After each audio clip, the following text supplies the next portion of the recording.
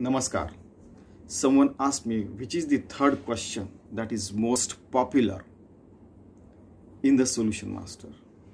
I said the question is very simple, very simple. Why can't Nobel Prize be awarded only if there is total eradication of child labor is there? And I asked this question the day when Kailash Satyarthi ji and Malala Yousafzai got the Nobel Peace Prize only on the problems related to kids and education.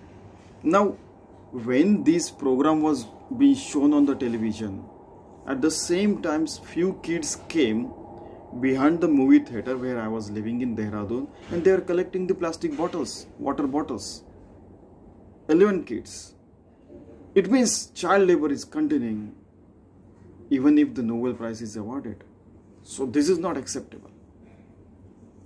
It should be awarded only when total eradication of child labor and child related problems, child trafficking and everything has been over. Otherwise, both things will go on. Child trafficking will go on, child labor will go on, and Nobel Prize is awarded. I mean, somebody is trying to play both the sides. Heads is me, tails is me. There are some parties which are playing on both the fronts. It means, I mean, because total humanity is one. And somebody is playing this, somebody is playing that. It is the indication of that.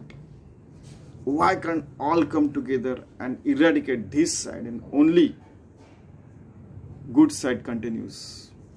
That was the question, which is very popular. Thank you very much.